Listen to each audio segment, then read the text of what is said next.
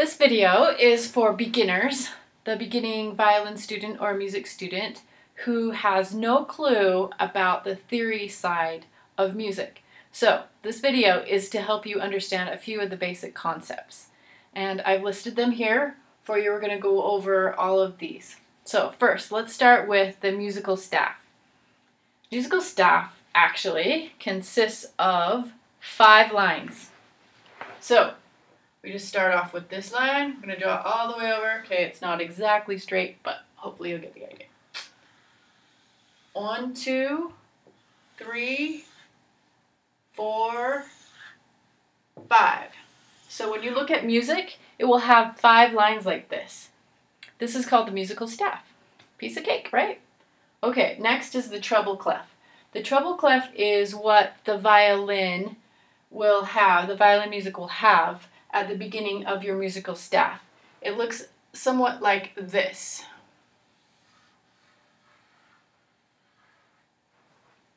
Okay, also it's not perfect, but it's pretty good. If you can see that this roundish, circle-ish thing sort of goes around this line right here. This line is actually the line for the note G, so it can be called the treble clef or the G clef. Alright, next is measure. A measure is a certain amount of space on the musical staff that is divided by lines. Here is a measure line or a bar line. So from here to here is one measure. Then if I draw another measure line, that is the second measure. So here's measure 1. And here's measure 2. And here's my dog Moses. He's decided that he's jealous and wants to be part of the video. Okay, next we have the time signature. Time signature tells you sort of a little bit what kind of notes to play, how fast, and the beats inside the measure. It's a little complicated that I'll cover in later videos.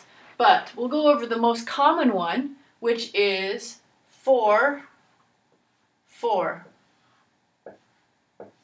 So you just write it with a 4/4.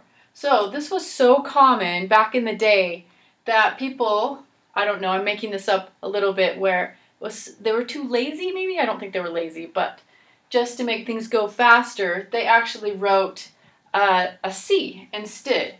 So they would just mark it as C, which means common time, which is here. Common time is the same thing as 4/4.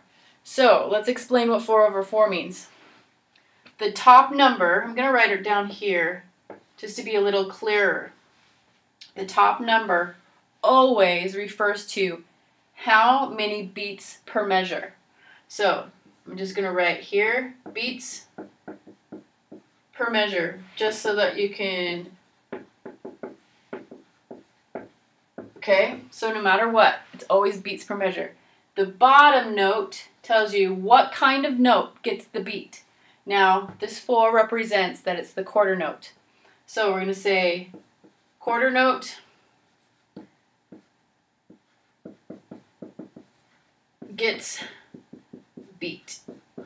So, if someone asks you, what does 4/4 mean, or 4/4, or common time, and you say, that means there's 4 beats per measure, and the quarter note gets the beat.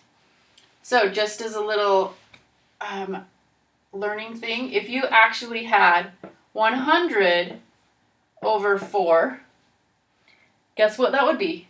100 beats per measure, and the quarter note gets the beat. Now, I've never seen that in music, and I don't think you ever will, but maybe somebody will come up with it. But just so you know, the top number is always the beats per measure. Okay, I'll go over that in other videos. Okay, next we have names of notes. Alrighty, so I'm going to erase this. We're going to go over this musical staff here, what these lines represent, and when you see like the dots and the circles on the lines and what those mean. So, the first line here, if I were to put a note there, that is E. And if I were to put a note here, here, and here. Okay, you've probably heard this. The lines represent a sentence called, every good boy does fine. And that helps you remember the names of the notes that are on the lines. So as you can see, they're on the line. You have to be really specific in music. Don't put it on the space or be confused if it's on the line or the space. It has to be exactly on the line. You have to be really kind of nitpicky about that. So, every good boy does fine. Those are the names of the notes on the lines. Okay, now let's do the names of the notes on the spaces. Okay, if we started here, F, A, C, E.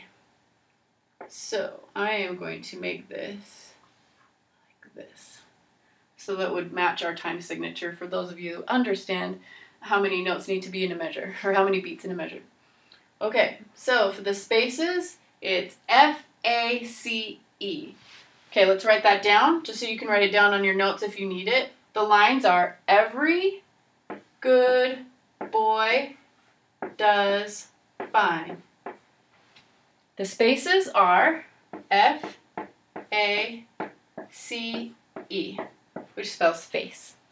Alrighty, so if you ever get confused and you're like, oh man, I don't know what note that is, all you have to do is, if you at least know one of the notes, all you have to remember is the alphabet, which the musical alphabet, which I actually should go over, the musical alphabet is A, B, C, D, E, F, G. And that's it. Once you get to G, you start over. So it's A, B, C, D, E, F, G, A, B, C, D, E, F, G. So the only confusing part about that is if you're at G and I say, what's the note after G? And you're like, A, B, C, D, E, F, G, H. You want to go to H, but there's not H. Actually, after G, you start back at A. So if I say, what's the note after G? You say, A. So it's like the alphabet. So when you're going this way, this is up. When you're going this way, this is down. So I call it up the alphabet, I guess, or forward in the alphabet. So up the alphabet. E, F, G, A, B, C, D, E, F. Okay, so guess what? There are notes below the staff and above the staff. So I need to go over that. These are called what you would call ledger lines. So I'm going to write a musical staff down here again. Quickly. 1, 2, 3. Actually, I need some more room, so I'm going to go like this. 1, 2, 3, 4, 5. Draw the treble clef or the G clef. Make sure this wraps around the G line. And write 4/4 for the same thing as common time, which I should actually, well, I was just practicing. I should actually write it like this so you can get an idea. Okay. Oh, that was not very good because I had to erase. But if you get the right idea, this C, which is probably should be a little bigger, but just so is the same thing as this. Common time, the same thing as 4/4. Okay, so we're going to talk about ledger lines. When you run out of lines and spaces on the musical staff, you can actually write little things. Instead of drawing a whole line across here like this, all you have to do is do a little tiny line like this. It's a ledger line, like this. And down here, you can do the same thing. Okay, so if I were to draw a note down here, and guess what, I wasn't very specific. It looks like it's on the line and the space, not good. So I need to redo that. So make sure that you also are really particular about that. So that's definitely on the space. That's the lowest note of the violin, which is G. So when you run out of space up here, so we have every good boy does fine, but let's say I want to play a note that's up here, like this, up here. Okay, so I'm going to do that same note down here, and let's say you have to figure out what that is. Who knows what that is? But you know that this note is F. So if you just go up the alphabet, F on the line, G, on the space, A, on the line. Okay, so let's go over here again. So here's F, here's G, F is on the line, G on the space, A on the line, B on the space, because there's no line through it. Okay, and I can go even higher, C, like that, and you can go even higher and higher. You just have to go up the alphabet as you're going up the musical staff. Now, on the part down here, let's say we had this note here, which is E, and I wanted to go down, so you have to go backwards on the alphabet. So we have E on the line. On the space, I think I'm covering that with my knees, excuse me. Space is D.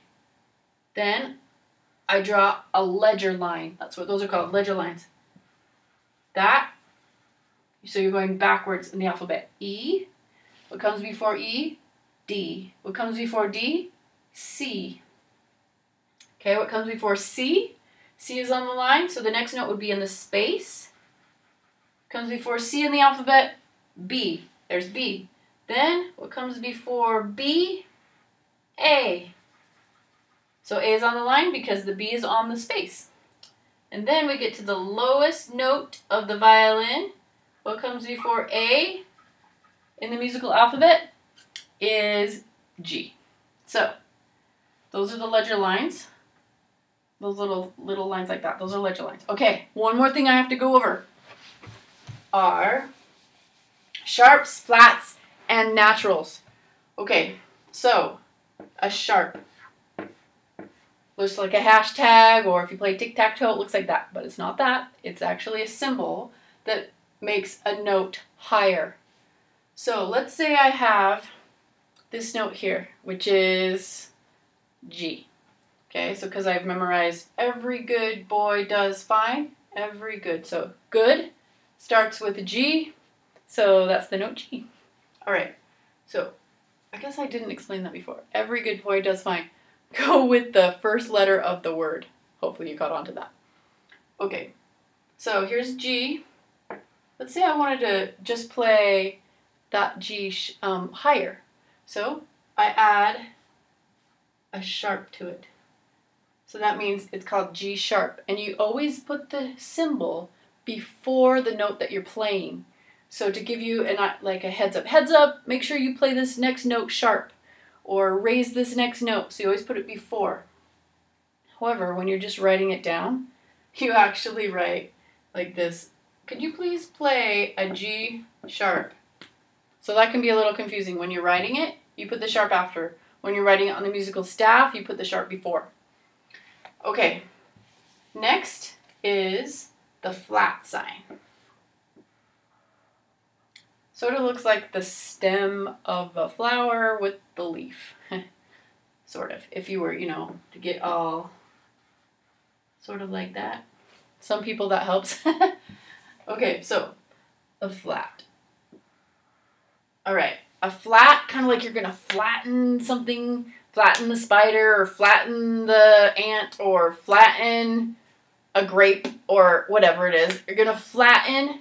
That means you're going to lower it to the ground. That means you're going to make it lower and you're going to make it flat. So if I wanted to flat this note, which is every good boy, boy starts with B, so it's B, and I'm going to make it B flat. So you put the symbol before the note. Okay, when you put the symbol down, make sure that the symbol goes on the line or on the space that the note is. So, for example, this would be wrong. If I wanted to make this a D flat and I went like this and I put the flat before, it's right that you put the flat before, but I have the flat on the E space, not on the D line. So you have to be very particular and make sure the flat or the sharp or the natural, which we're going to learn next, is exactly on the line or space that the note represents. Okay, the next is natural. Natural is just the note without being sharped or flattened. So let's see. Let's say I had an A, and then I want to, and I put this symbol, the sharp symbol, in front of the A. Sharp is you get higher. And then I have, so that's A sharp. So then if I had A flat, I'm going to flatten it out, A flat. Now if I had A natural, I'm just regular, just in the middle. Okay, so one last thing, because it can be a little confusing. This is what I'm going to put a natural here, sharp here, and a flat here. If I had an A natural, it's the same thing as just saying play an A. If you just said that, or play an E, or play an F, or a G, you assume it's always natural. So we have A, let's just put an A there, natural. If I say, okay, now play an A sharp, you're making it higher.